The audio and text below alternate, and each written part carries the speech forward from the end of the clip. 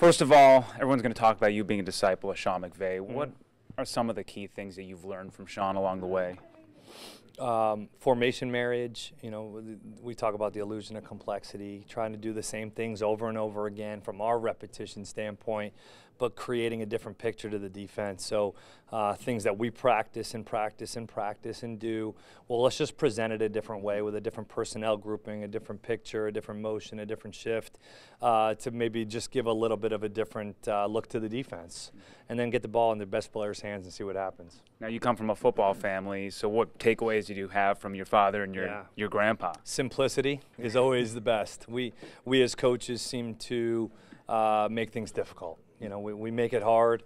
We at times overthink and overanalyze, and this game in its purest form, when you think about Pop Warner, well, man, let's just get the ball to our best player and see what happens. I know it's not that simple because of the minds and the athletes that are in the National Football League, but let's try to keep things simple in a lot of ways and just get the ball to your best player and see what happens. So change is scary for a lot of fans out there when they're seeing it. For you coming in, just when assessing the bones of this offense, how easy of a transition is this going to be for you coming in and also for the players to learn what you're bringing to the table? I think it'll be pretty seamless. When you talk about what Dave had done from a formation terminology standpoint, the fundamentals and techniques of football kind of remain the same, although you want to try to continue to improve in those areas.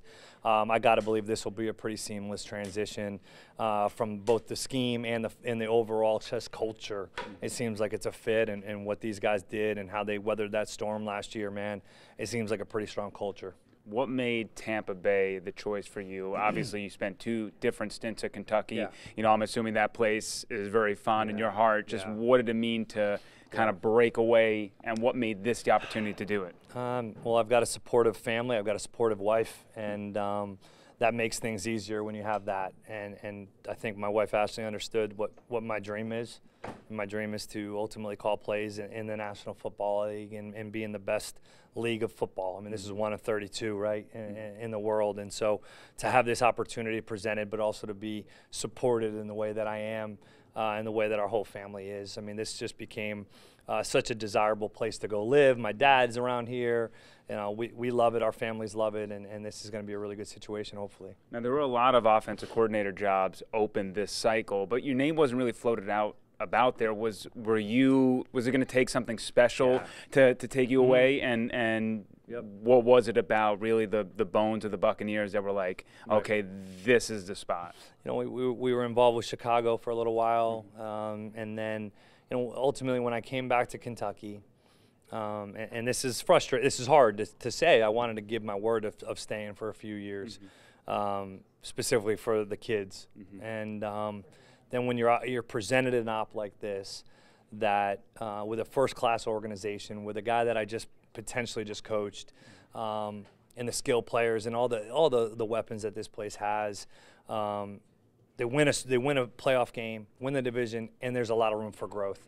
Those are the opportunities that you want to go find, and a place like Tampa was pretty enticing. And then finally, we know nothing is set in stone right now, but Baker Mayfield would love to come back to Tampa. You worked with him. Just what would it mean for you to work alongside Baker again and really have him leading the charge here? Huge. I mean, he just makes football fun. He makes coming to work fun every day.